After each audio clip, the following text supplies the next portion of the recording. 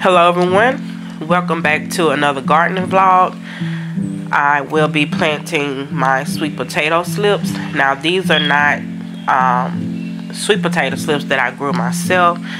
They are slips that I purchased from Lowe's, and I will be planting them today. So I have a storage bin, and you can plant things in storage bins as long as it is food grade safe. So make sure to check underneath your containers. They will have like a triangle symbol with a number, and you can Google what containers are food safe for you to plant in. Just put in the number that you see on your container, and it will give you a range of numbers to let you know if your container is food safe, and which mines are. And also make sure that you put in drainage holes underneath and on the sides of the containers for drainage as well. So as you can see here, I am planting my sweet potato slips, and they were at the point where they were about to be root bound.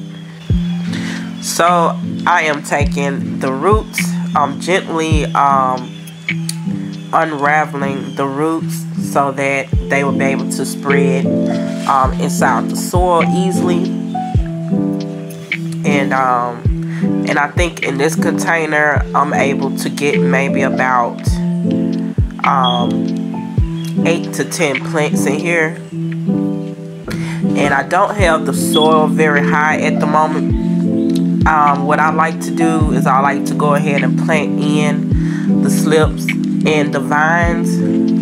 Those slips will turn into like long vines, and when the vines grow longer or hanging over the container, then that's when I will come back in with maybe some topsoil so that it can ensure that the potatoes will grow underneath the soil and have enough room. So I'm going to get these planted in, and I will show you guys how everything looks after I'm done.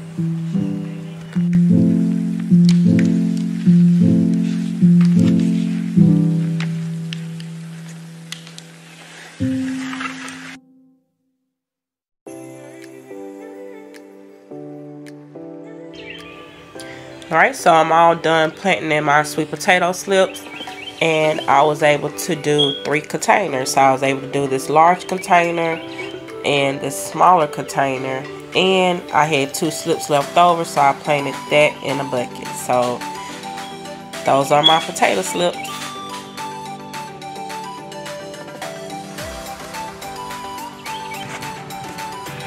Alright, so now it's finally time for me to plant these Texas Grano or Grano onions out. I started these seeds back in January, and so this is the progress.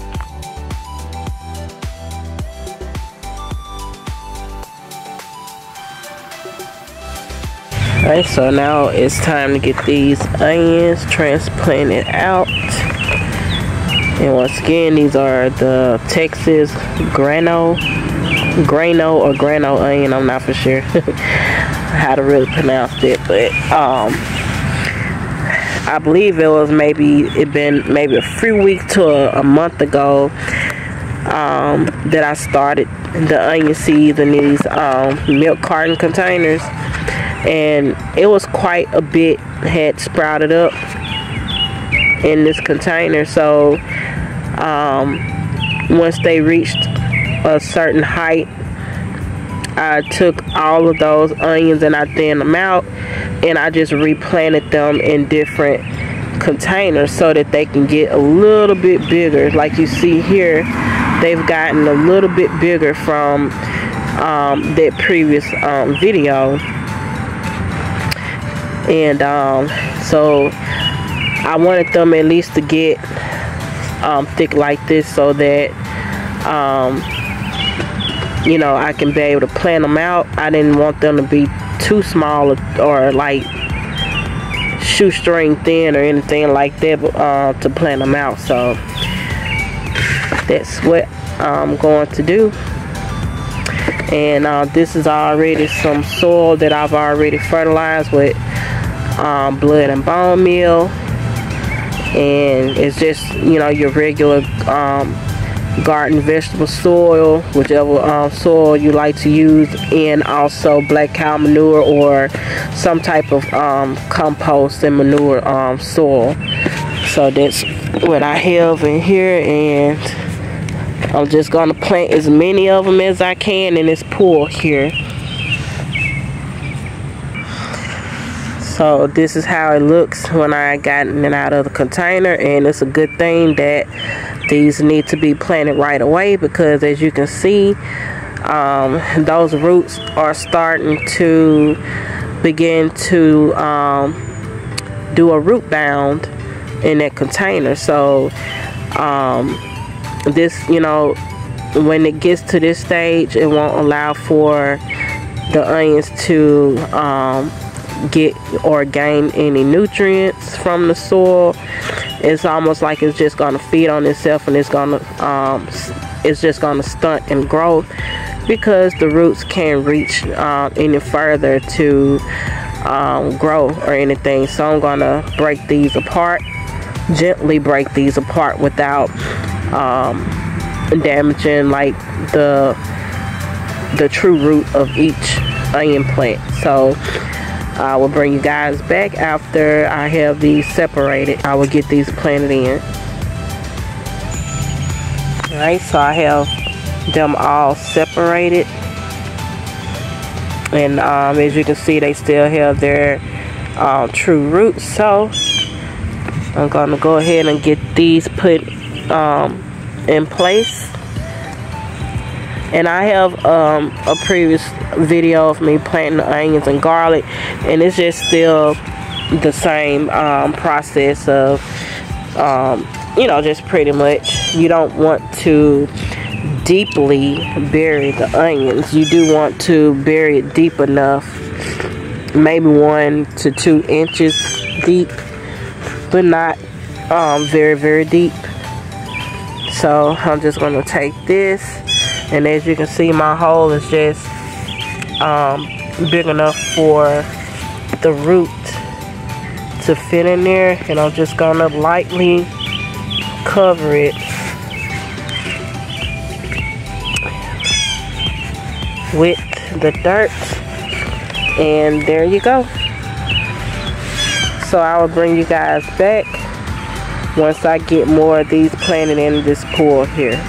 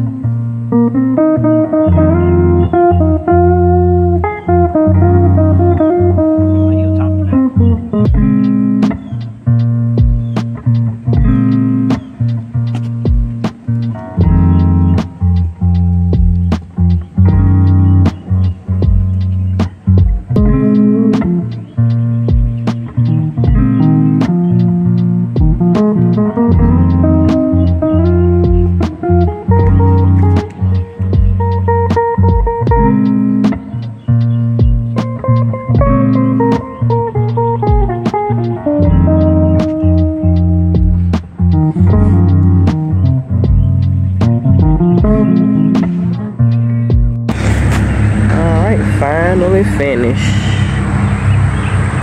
but I still have a few more onions I gotta plant out.